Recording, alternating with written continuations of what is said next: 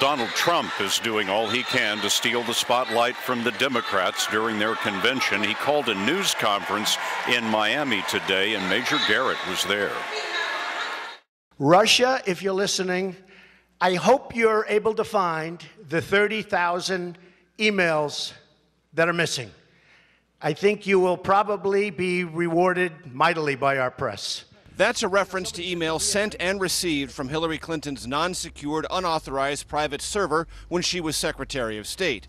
FBI Director James Comey described her conduct as extremely careless, but did not support filing criminal charges. Trump's call for Russian meddling comes as U.S. intelligence officials suspect Moscow of hacking more than 19,000 emails from the Democratic National Committee. Emails showing internal discussions critical of Bernie Sanders and supportive of Clinton. Moments after Trump spoke, his running mate, Mike Pence, promised serious consequences if Russia interfered in the election. This appeared to contradict Trump's call for Russian cyber tampering.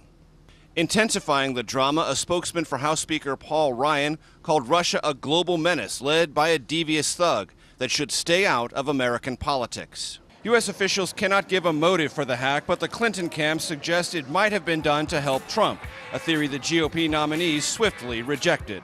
I have nothing to do with Russia. What do I have to get involved with Putin for? I have nothing to do with Putin. I've never spoken to him. I don't know anything about him. But in 2014, Trump said he had spoken with Putin and said Putin could not have been nicer. And then Trump said this during a GOP debate last fall. And I got to know him very well because we were both on 60 Minutes. We were stablemates, and we did very well that night.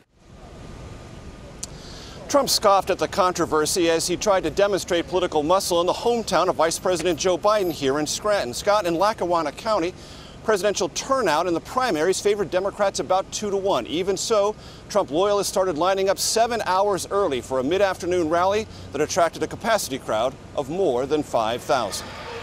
And Major Donald Trump also said in that news conference that Hillary Clinton's running mate, Tim Kaine, had done a poor job for the state of New Jersey.